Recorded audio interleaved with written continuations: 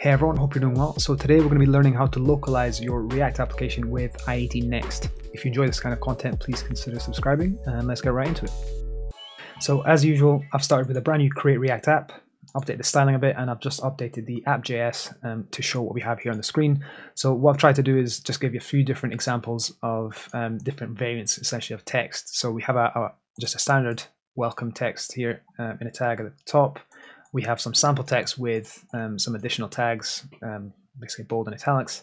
And then we have another tag at the bottom here, which contains a piece of state that we want to track if we localize as well. And that's also going to take into consideration pluralization of the tag as well, or of the text. So the idea is just as you change the language, that's gonna update. So we should see a change. Cool. So let's start off by installing the dependencies, and you can do this by running npm install i18next and react i18next. So I've already done this, so I'm just going to skip over it. So first thing we're going to do is ensure we have the i18 and react i18 imports added, and then we're going to initialize i18n. So what we're going to do is we're going to use this use function to basically pass in the React i18 plugin, which essentially is, and that basically configures i18 to use React i18next, and then we're going to initialize the i18. So we're going to pass in some resources, and the resources are essentially going to be your translation files. In this case, there's going to be two objects above. It's worth noting at this point, when you initialize i18n, there's different types of backends that you can use, which means you can basically say, hey, instead of looking at these local files, go fetch the files from some sort of remote API. For the purposes of this tutorial, we're just going to stick with the simple ones here. Next up, we're going to define the starting language. We're also going to define the fallback language, just in case the language we're trying to reach doesn't exist. And one final thing for React, we're just going to add this interpolation property here to tell it to escape values, because basically React handles it for us. And the final thing we want to add here is basically just a suspense fallback while it's loading the translations. So let's just add suspense here, loading, and we'll just wrap that around the entire app. There we go, and we'll just make sure that's imported from React. So let's go all the way up to the top, and let's just add suspense here. Perfect. So to start translating, all we need to do is import a function from a hook, and the function is going to be called t, and that comes from use translation. So that's all we need to do to get started, and that's just going to hook into the i18n and basically give you all the keys that are available. So instead of just hard coding welcome here, we're going to remove welcome, just make sure it goes on the right hand side there. There we go. And we're just going to call this t function with a key, right? And the keys can be wherever you want. So I'm just going to call this key welcome. And what we can do is we can add welcome key here along with some welcome text. So let's add that there. And I'm also going to add the French translation, which I will copy over here. Perfect. So now we can see the welcome's back, and that's coming from this translation here. So there we go. Let's see how to change the language. So in terms of changing the language, I'm just going to hook into the on change for the drop down here. And all we're going to do here is call out to the i18n, and that's got a function called change language, and you're just going to pass in the language. So in this case, I have the value of my dropdowns at en and fr. So I'm just going to do event.target.value. So it's just going to be either en or fr, and that should be it. So if I save that and come over here to the right, if I change to French, you can see that that's changed to bienvenue, and we have the English text there. Next up, we want to translate this piece of text here, and note that this piece of text has some basically bold and italics text as well. So this is all going to be reflected essentially in our translation. So what I'm going to do is I'm going to add another key here called sample, and this is going to have a value of sample text, just like we did before. But what we're going to do is we're going to add something else to this translation, just so it recognizes that it's bold and italics. So there's a few different ways. I'll link them in the description below. I'll show you the way that I like to use it, which is basically we're going to add essentially tags here that look like HTML tags, and these can be whatever you want, whatever name you want. So I'm just going to keep them basically quite relevant. So bold, and then I'm going to add an italics one. So italics, and then we're just going to make sure this text word is actually in the middle. Cool. So as it is right now, i18n isn't going to be able to, or React i18 isn't going to be able to understand what those means. So we need to actually tell them what bold and italics reference.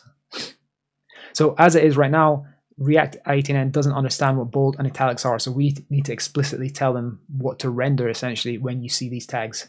So the way we do that is we're going to go down to this p tag and we're going to add a new component from React i18, which is called the trans component. So what we can do here is we can give it the value or the key that it references as the child. So sample is the key, so we're going to pass that in as the child, and that's how it knows which translation. And one other thing we need to do is we need to tell it what to do when it sees these bold and italics tags. So we're going to add an object here under the components prop. And let's just remove these pieces of text here. And we're basically going to say, if you see a bold tag, then replace that with a strong tag in the HTML. And if you see italics, then replace that with I. And that should be it. So if I save that now, on the right hand side, it should be essentially the exact same. And of course, if I look into the elements here, let me just bring this down and click on this guy, it should still say, yeah, strong and I. So if I change this, for example, to bold, that's going to change to bold. There we go. So let's just add in the French translation. So there we go. And I think I've got italics instead of italic. There we go. And now just to double check, if I change this to French, this is going to highlight basically exactly what we need it to highlight here as well. So that's all working fine. And the final thing that we're going to add is the translation for this piece of text here. And of course, this one has actually a piece of state. So let's see how we handle that. So we're going to add another key again here. We're going to call this one changed. So this is the number of times it's changed. And again, let's just copy and paste this piece of text here. So you have changed the language.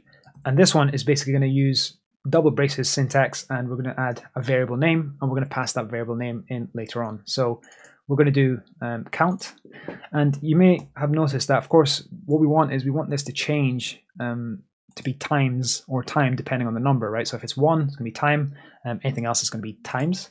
And we can do that actually just by adding plural, a key. So it needs to be the exact same key and adding underscore plural and the same text, and just change this one to times. And what this does is this will actually look for a count variable, which happens to be the same name as our variable. So it looks for a count variable, which I'll show you in a moment. And if it's more than 1, or if it's, I guess, 0 as well, it's going to automatically recognize that and change the plural for you. Otherwise, it's going to use the changed key. So as far as we're concerned, we'll use the changed key, and it's just going to handle the rest for us. So what we're going to do is we're going to go down here to our p tag. That's perfect. And what we're going to do is replace this with the t function. There we go. And this is going to be changed. So just change, and it's going to take in a second argument. And the second argument is basically all our variables. So in this case, we've got one called count.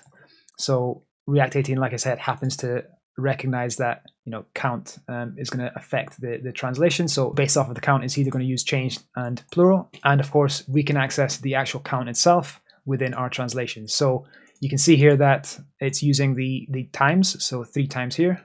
And if I change the count to 1, and I come over and refresh this, it's going to say 1 time. And again, if I start there, 2 times, there we go. So what we're going to do is we're just going to add in the final French translation. So let's add in changed and the value there. And actually for French, according to Google Translate, the text doesn't actually change based off of the number, so we don't need to add a changed plural key. So now, if we change this, it's going to change, and of course, we also have the pluralization of the English text as well. And that's basically it. That's how you localize your app. So I think that's everything I wanted to cover in this video. So thank you very much for watching. Have a good day, and I'll see you in the next one.